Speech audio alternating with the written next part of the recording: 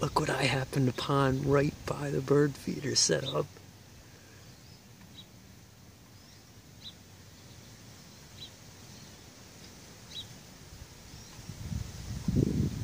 I almost missed it because I was watching the squirrels scurry away.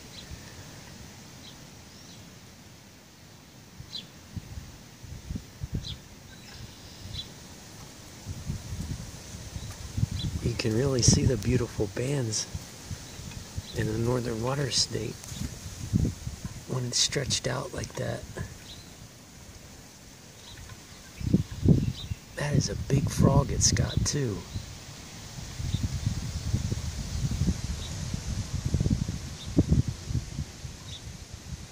It's not a very big snake.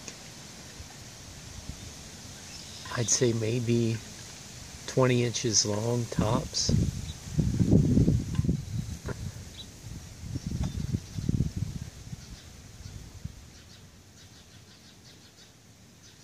Man, that is going to be a meal.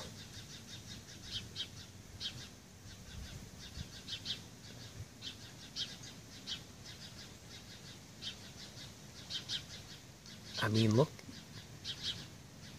how small the snake's head really is. If you look from the part where it, like the jaw opens and how small the eye is, I mean, its head is actually flattened out across the back of the frog like a pancake. That is insane. I have no clue why the snake would be out here too, in the middle of the lawn practically. I mean, I see them around here all the time, but they're hidden somewhere. I don't know if maybe it was in that log over there and kind of came out and got the frog or what. But it's just crazy for it to end up right here. You got birds that are eating right there on that platform. Squirrels all running around over there.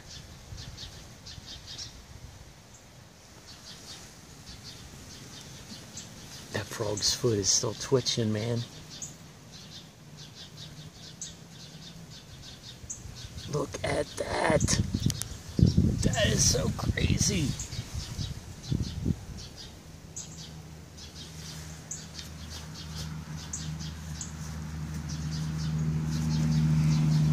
He is out of here.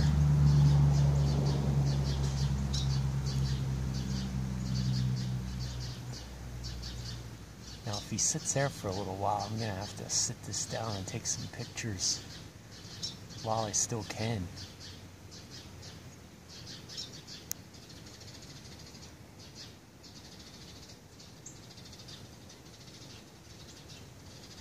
God, that is insane.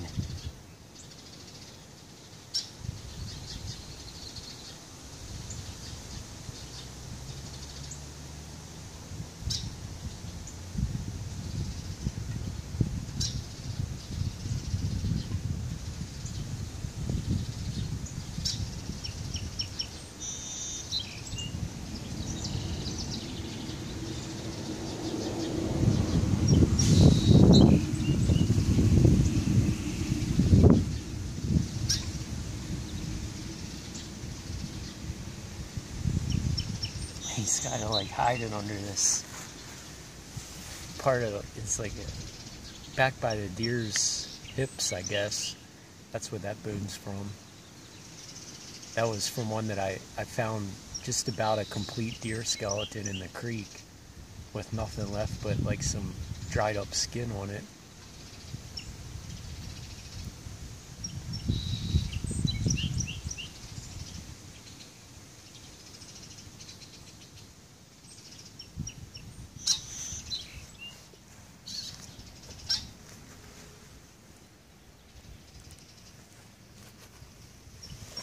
You don't like being watched.